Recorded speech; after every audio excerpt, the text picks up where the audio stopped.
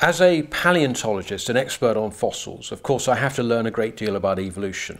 But in the broad scheme of things, the received wisdom is that evolution is effectively a set of glorious accidents. It could have gone there, it could have gone there. Whereas what's also familiar to biologists, but I think relatively underappreciated until quite recently, is something we call convergent evolution. Now by that, what we're thinking about is the way in which a very similar, if you like, solution has been arrived at, because it's extremely effective. But it's been arrived at, for all intents and purposes, independently.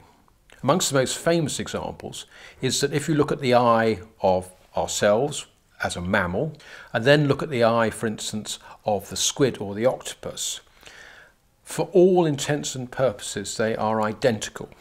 In detail, there are significant differences, and the significant differences are only those which say each one had a separate evolutionary history.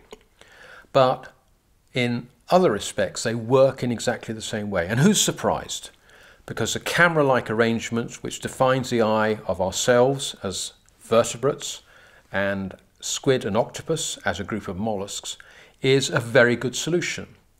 But we know that the common ancestor, and there was a common ancestor of course, was something like a worm.